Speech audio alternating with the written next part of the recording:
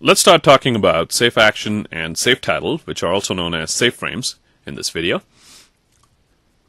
So safe frames can be turned on right from View, Camera Settings, and you have safe action and safe title. You can also turn them on from right over here. There are some nice cool little buttons. The T stands for safe title, and this one over here stands for safe action. I'm also going to turn on something else over here called resolution gate so we can see them better.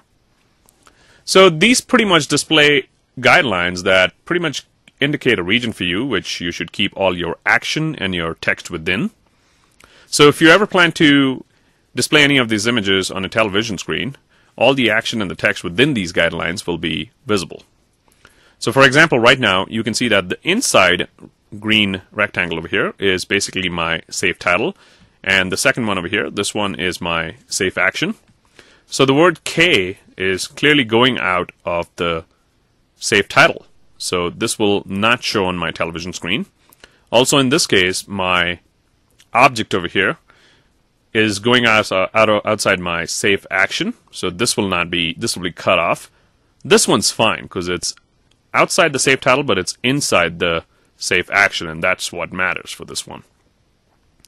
So what I'll have to do is I'll have to pretty much take this guy in, and now it should be fine. It should be right on the edge.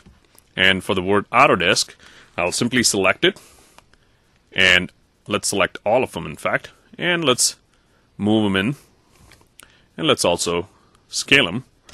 Let's select the group node over here for that. Let's go to the camera, and let's scale it. And let's move it. And just making sure that it's got enough space over here and here.